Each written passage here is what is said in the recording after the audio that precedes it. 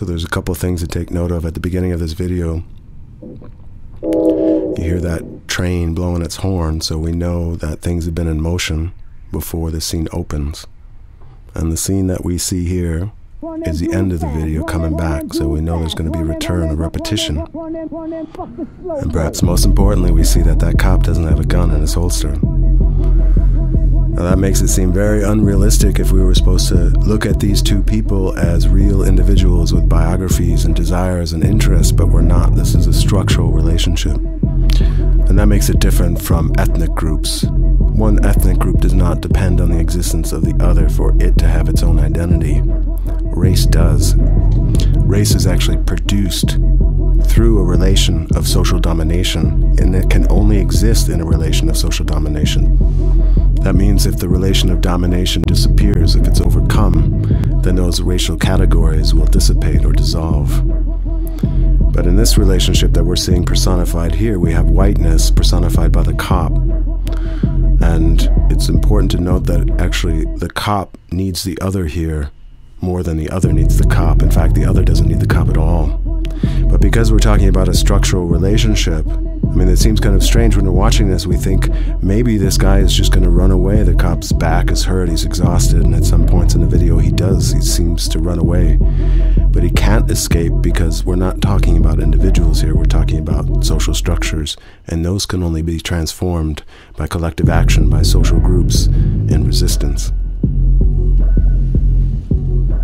And that resistance has to challenge forms of racialization. Policing is a form of racialization. Incarceration is a form of racialization. And violence, white terrorism, is a form of racialization. As Angela Davis says, there is an unbroken line of police violence in the United States that takes us all the way back to the days of slavery, the aftermath of slavery, the development of the Ku Klux Klan.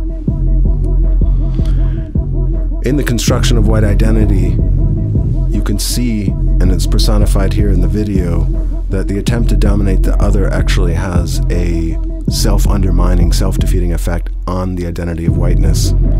Because our identities are always constituted through our relations with others, if we use the systematic debasement of the other to define ourselves, we too are debased. And we can see that here represented by the use of pepper spray, which in effect harms them both. Now, the way we usually think about racial violence, we think about it as violence against the body. But we see here the move into the home, into the private space, and we can read that as a kind of move into one's own self-identity, one's consciousness. And the struggle continues there. There's always a struggle against white supremacy within oneself in a white supremacist society, because the culture is permeated with white supremacist norms, values, principles, imagery, and they must be constantly resisted. Now we see here that the struggle, the chase, is moving up toward the bedroom, which is the most intimate space of the home, and we could think of it as the most intimate part of one's own identity, where one is alone, but yet whiteness has followed. And at this point in the video, it's going to take an unusual turn from what we've seen so far of the straight-out struggle. There's a pause, things slow down. And it's when things slow down that we can reflect. And we see a reflection represented by the mirror in the bed, where each one's identity is reflected through the other.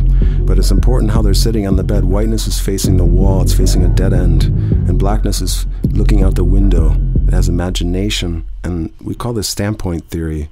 Those who are oppressed have a better understanding of the system and a better understanding of alternatives to it. And so this moment of reflection produces this image of an alternative, of raising one's hands in liberation from the structural relation of domination. This video is the best portrayal of race as a social relation of domination that I've ever seen. It personifies how racial hierarchy, and in particular white supremacy, is constantly actualized and perpetually resisted. Beyond the acts and lives of particular individuals, we can see race here as a dynamic relation of power and a form of rule that relies on objectification, ideology, and the practices of coercion. In order to reproduce this racialized form of rule, the boundaries of racial identity must be continually policed. As W.E.B. Du Bois wrote, the problem of the 20th century is the problem of the color line, and as recent history demonstrates, that color line is still being policed and resisted today.